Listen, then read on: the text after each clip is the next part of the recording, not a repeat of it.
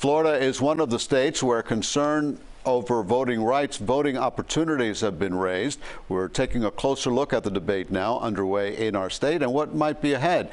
Here's CBS 4's Jacqueline Quynh. As some are marking this Martin Luther King Jr. holiday, some are mobilizing against a series of laws that they believe is making voting harder and shutting out voices.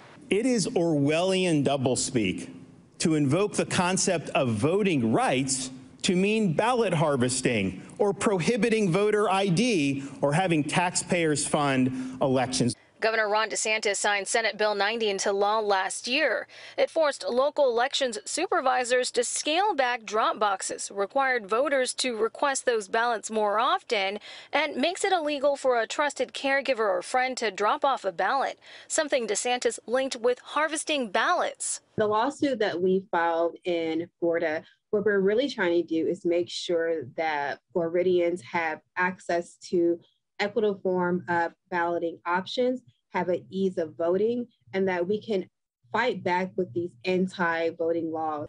Shortly after SB 90 became law, civil rights legal challenges were filed by groups such as the League of Women Voters and Common Cause, along with the NAACP, Southern Poverty Law Center, and Disability Rights Florida. But yet and still they're using Martin Luther King Day to quote Martin Luther King and post pictures of Martin Luther King.